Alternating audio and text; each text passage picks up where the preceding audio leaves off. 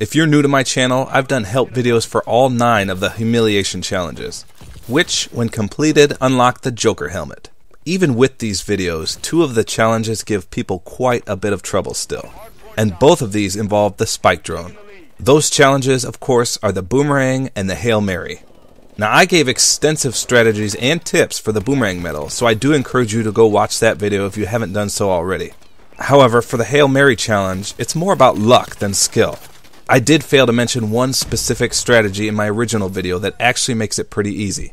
So with that said, and due to the increasing amount of messages I get from people who are still struggling with these challenges, I'm going to cover this new strategy briefly. First of all, before I show the strategy, I have to give a public service announcement. In most of my other Joker helmet help videos, I reminded myself to mention this, but I think I forgot in a few others. You must complete all 9 humiliation challenges in a single prestige. If you prestige, they all reset and you have to do them all over again.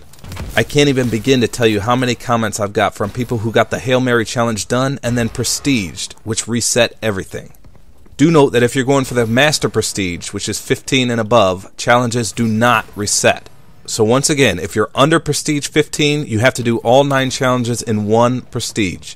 If you're Prestige 15 or over, you can Prestige and they won't reset. Alright, back to the challenges. So to rehash the challenge requirements, the Return of the Spike Drone challenge requires you to get 3 boomerang medals. The Hail Mary challenge requires you to get 1 long distance kill with the spike drone. Before I talk the new Hail Mary strategy, I just wanted to mention a good spot for the boomerang medals. On the heavily voted map Biolab, there's a hallway between the center room and the A flag. If you lay down on either side of this hallway with 2 spike drones planted at the opposite end, you're bound to get at least 1 boomerang medal per match. And now, the Hail Mary strategy. At some point during a public match, you're bound to find someone who isn't actively playing. This could be due to several reasons.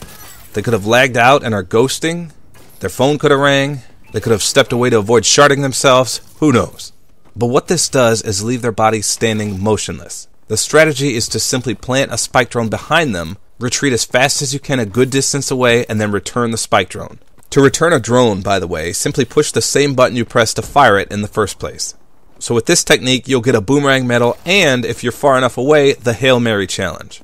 It's as simple as that. You can also exploit this strategy in a boosting type method, which of course I don't condone, but it is possible. You'd be surprised at how far away you have to be to get a long shot with the spike drones. It seems to vary on each map, so I can't give you precise numbers. But I'm going to provide a few clips of some long shots that I've got with the spike drone at the end of this video. And again, you only need 1 to complete the Hail Mary challenge. My advice, if you're still struggling, is to just use it like you would a throwing knife. Don't worry about trying to bomb it halfway across the map. Again, you'll be surprised at some of the distances that count as long shots. They don't seem very long at all. Don't forget to watch my 2 original videos on these challenges as I go much more in depth on those. Good luck on earning these 2 challenges.